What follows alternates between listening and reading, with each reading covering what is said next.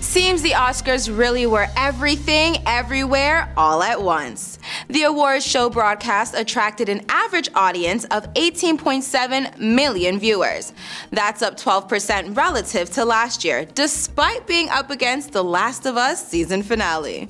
Granted, it's a far cry from the Oscars' heyday in 1998, when 55 million watched Titanic win Best Picture. But it is worth noting that this year's Oscars had more viewers than the most recent Emmys and Grammys combined. Meanwhile, Canada's Juno Awards for music tend to get less attention than those other shows, but they're getting a fair bit today because of what happened at Monday's event. I present to you a topless protester storming the stage while punk princess Avril Lavigne was presenting.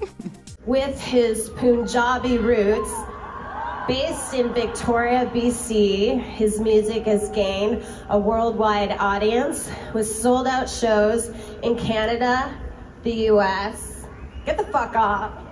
Get the fuck off, bitch. Though the awards were held in Edmonton, Alberta, the protesters' Save the Green Belt message was referencing an issue here in Ontario. If you're watching, topless lady, you may have been kicked off the stage at the Junos, but we welcome you with open arms here at the Naked News studio. Of course, as a Canadian, Avril also could have given the protester the finger, so to speak.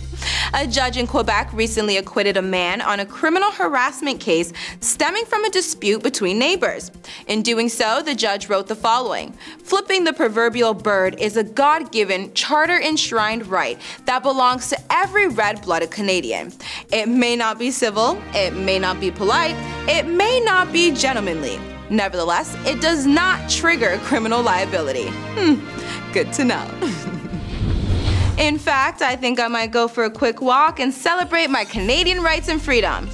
But I'll be back in a bit with more headlines.